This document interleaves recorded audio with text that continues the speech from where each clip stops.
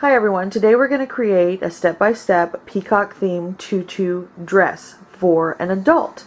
And we're going to create it with the crochet top by the yard. So that way we can customize the size to accommodate our purchaser. We're using blue, turquoise, purple, a little bit of gold, and hunter green in this tutorial. I'm going to get this all cut up, and then we're going to move to our area where you can really see us put it together and go from there. Real quick, when we're making the crochet top, we're just going to hand sew it. Every time I try to use my sewing machine, I may be doing something wrong, not sure, but it catches, because it's crocheted material. So instead, I avoid the hassle and I just create it doing it by hand. And this is basically how it turns out. And this is the 9 in length. I haven't found this by the yard in 12 inches in length, but it seems to do the job, because once we put all that tulle on there, you're not going to have to worry about it being so high up. And of course, depending on where you're going to start it at, where you're going to wear it, it won't be this high up either. Okay? But this is what it looks like when we sew it by hand. It's not 100% beautiful, perfect, but you can also add embellishments to it so that it's not seen. But I think I did an alright job. And it took a lot less time and less hassle and struggle and frustration doing it by hand than trying to run it through my sewing machine. If you're an avid sewer, please feel free to share some insights so that I can utilize my sewing machine too. Alright, let's get started. We're creating the peacock themed tutu in a dress for an adult. And I've cut my purple, my gold, my hunter green, my turquoise, and my blue. So let's go ahead and start placing it so you can get an idea of what it's going to look like. Now, the royal blue or primary color blue that we're using, we're just doing a scattering of it.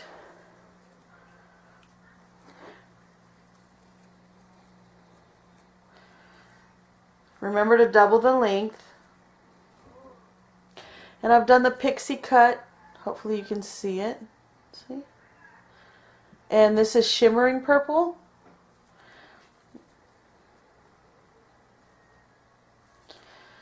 Now I'm going to stagger it just a little bit. Not too much. Say about an inch difference.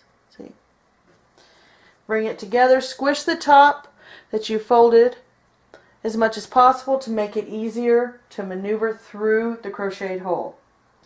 Never start on this bottom string, okay? Because this can break on you and render this useless or take a lot of your time repairing. Bring it through the crocheted hole, widen it with your fingers, bring the tails through, and gently tug down. Remember, you don't have to tug real tight where you're making the knot impossible to take out. Just enough that it stays. See? Every time that you create a slip knot, you're in essence stretching this. Okay? So you don't want to pull too hard and stretch it out, because then you'll have a different size than what you started with. Now let's do some turquoise.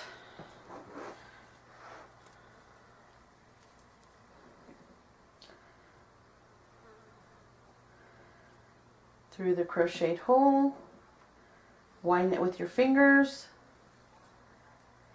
bring it through, gently tug.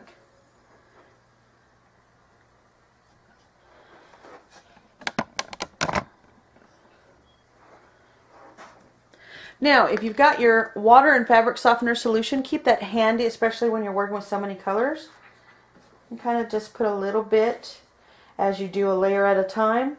If you've got that stiffening spray, on one of my other tutorials, I was trying a couple of different sprays. A lot of people use them for your crocheted, for your hair bows to keep those bows stiffened. I am using them, it's just starch, guys. I'm using it on each layer of my tutus when I know that there's going to be a big event that people are going to help keep it stiff and without static. So I'll show you what it looks like with a little bit of that spray. And I will get you the names. I tried Alina's, and I also tried one that I think is called Mary Ellen's or Miss Ellen's, and it was just as good, and it dries clear, and it costs per ounce about half the cost of the Alina brand. Okay.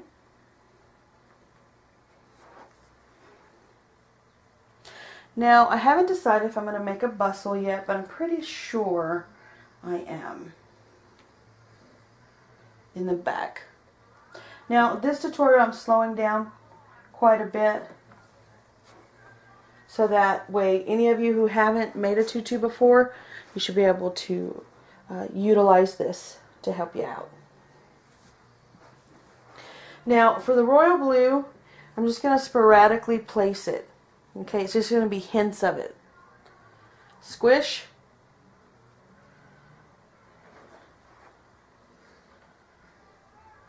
Run it through the crocheted hole, or pull it out like I did.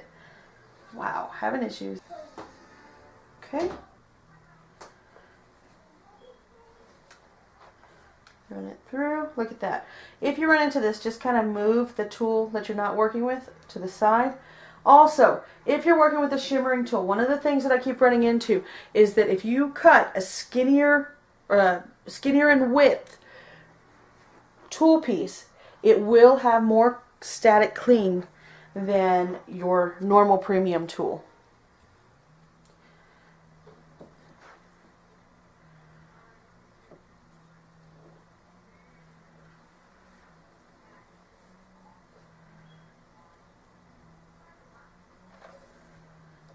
See? But look how that's turning out. It's going to be gorgeous when it's finished. Want to share with you this gold. It is the closest that I have found to being gold in color and not beige or some mustard brown color.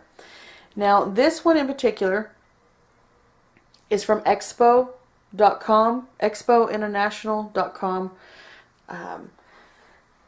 It's flame retardant and it costs a little bit more than your everyday tool.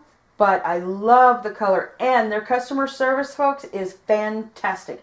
I wanted to find out before I made a big purchase, because it's a little bit more expensive, if this looked like what the rolls look like. Because you can order rolls of tulle and then order the bolt, same color, and it's absolutely horrific in color compared to what you had on the roll. Totally different dye lot.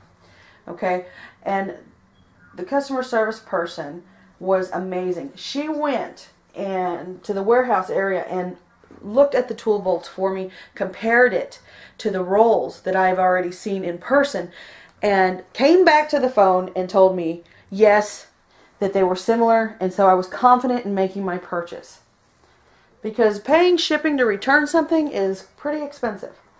Alright, one last time, and then I will speed through this, and then as we go along I'll show you how it progresses. Again, fold it over, squish that top part, and you're squishing it so it's easier for you to maneuver through the crocheted hole. Bring it through the crocheted hole, out, widen it with your fingers, kind of make sure that it's still together. Bring the tails through, now gently tug down.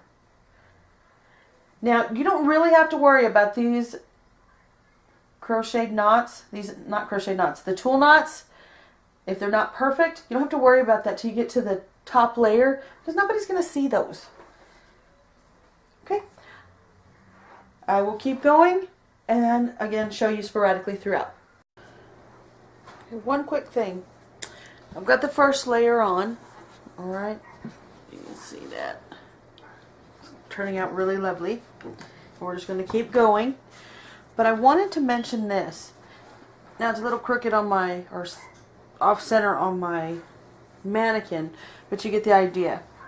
I've got the seam, then 1, 2 spots, the seam, 1, 2 spots, okay? And I left this part blank because what we're going to do is we're going to create it. And after we put the amount of layers that we want, then we're going to come back and go ahead and make the bustle. And the bustle is when you make it longer and it kind of like poofs out more. So for me, I'm a visual person, so I go ahead and put my tool on, leave the space that I want, and then I'll create it at the end. And I'll show you how we do that. Alright. This is the Mary Ellen Makes Ironing Most Fun, or Almost Fun. Anyway, it's called Mary Ellen's Best Press, the Clear Starch and Sizing Alternative. I'm not quite sure what they mean by that, but anyway, it's scent-free. It doesn't leave a white residue, so it'll stiffen it up just a bit. Now, it's not going to, you know, turn it into mesh or anything, but it will stiffen it up some and help with that static clean, just like our fabric and water solution, but with the added benefit of the little bit of stiffening. And then this is Alina's Stiffen Quick, and it's non-toxic. Anyway, this costs less per ounce than this. So, and it works, I think, in my opinion, a little bit better. So I'm just going to spray it on my first layer, and I'm going to use my fingers, just like if you had a perm or you have curls, and I'm just going to smooth it out. And I'm going to do this for each layer. And that's it. And this is optional. Alright, we've got 2 layers. We're going to put another one. See how that goes. I'll probably put another one after this one, for the simple fact that this is for an adult, and I don't want her to have to wear a whole bunch of clothes underneath. You know, something light should suffice once we're all done here. Again, we're just doing the slip knot method, bringing it together. I'm staggering it just a bit, about an inch, inch and a half. I'm bringing it up a little bit longer the higher up I go, because I want it all to be pretty long. Okay, so here we go.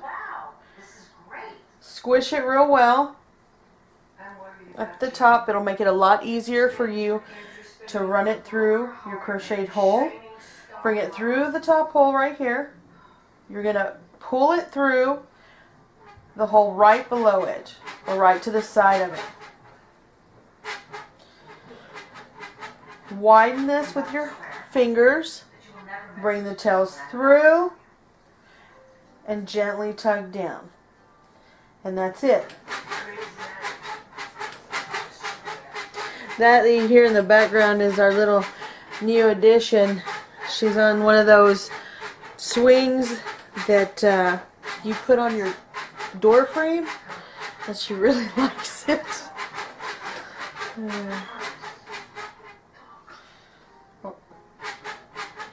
But it lets me watch her and make sure she doesn't take off, because she is getting faster and faster.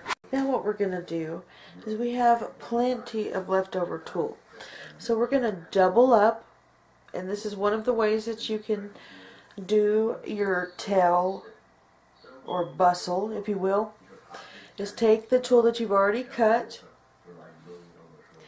and stagger it where it's quite a bit longer on here. We're taking our area that we've already separated. Going to kind of move the rest of the tulle out of the way. And now we're taking that tulle that we've already cut and that we have left, and we're going to stagger it. Okay? And this is where one part of the tail is, right here. And then this is the other part of the tail, or of the tulle.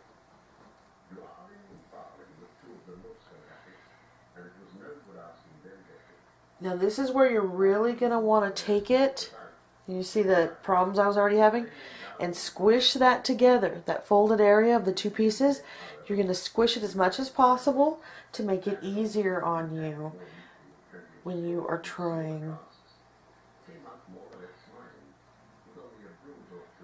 to get it through that crocheted hole. Now widen it, pull the tails through, making sure that your other tool is out of the way so that you don't mix it together. Okay.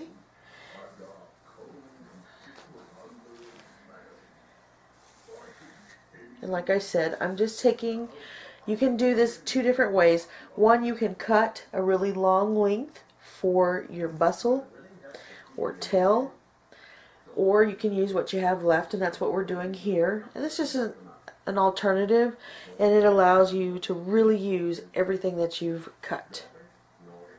Okay. Again, squish that as much as possible. We're using two pieces, so we're going to squish it as much as we can. And then we're going to move the rest of the tool out of our way.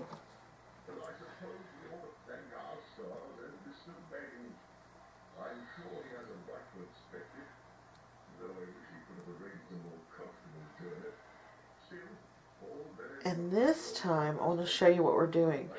We're pulling it through, okay? And you can either do the slip knot method here along the seam, or you can do it a little differently and then just, let me see if I can show you.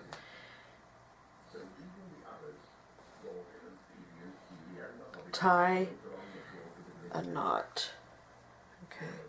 And I'm going to bring this because I want this to be a lot longer than the rest. And that's it. And this is going to stay, so you don't have to worry about that. Again, I'm going to make sure that these are pretty close together, the length. Okay? And like I said, you can do this a couple of different ways. You can do the slip knot method. Sometimes when I do the slip knot method right here, what I find that I do wrong, or it's not so much wrong, it just seems fatter when I do that slip knot on the seam area, and then it kind of looks bigger than the rest of my slip knots. So when I do this, I don't have to worry about that. And this is not going to go anywhere, so don't think that that's going to happen to you. I have made many a tutu and never had the tool come off. Alright, so I'm going to add the rest of these and show you what we have left. See how it's poofed out a little bit more in the back? See? So you'll be able to see it more precisely in the pictures, so I'll make sure that I give you a lot of photos at the end of the video. Be sure to check out part B so that you can see how we created the back of the crocheted top and some information on the front with the straps.